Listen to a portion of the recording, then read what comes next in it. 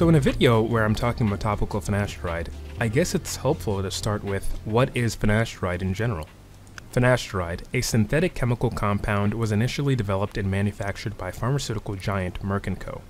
The company marketed the drug under two brand names, Proscar, designed to treat benign prostatic hyperplasia, or BPH for short, at a dose of 5 mg, and Propecia, intended to treat male pattern baldness at a standard dose of 1 mg.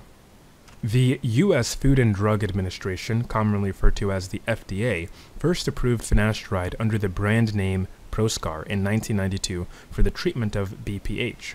Subsequently, it was approved under the brand name Propecia for the treatment of male pattern baldness, also known as androgenetic alopecia, in 1997.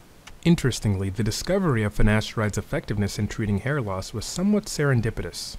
During the initial studies of finasteride for treating enlarged prostates, researchers observed an unexpected side effect: hair growth in areas where hair had been previously lost due to male pattern baldness.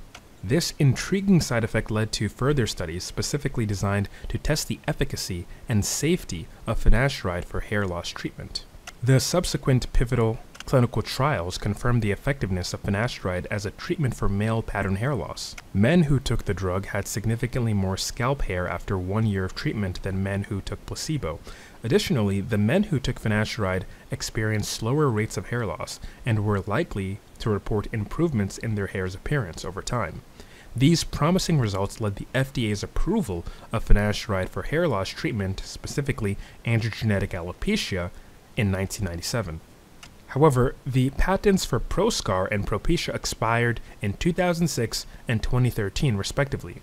The expiry of patents permitted other pharmaceutical companies to produce and market generic versions of finasteride. And we can see this with the rise of telehealth companies, many of which are marketing to men who have this specific problem of androgenetic alopecia. Generic drugs, while required to have the same active ingredient, strength, dosage form, and route of administration as the brand name product, are typically sold at a lower cost, maintaining the same expected safety and effectiveness.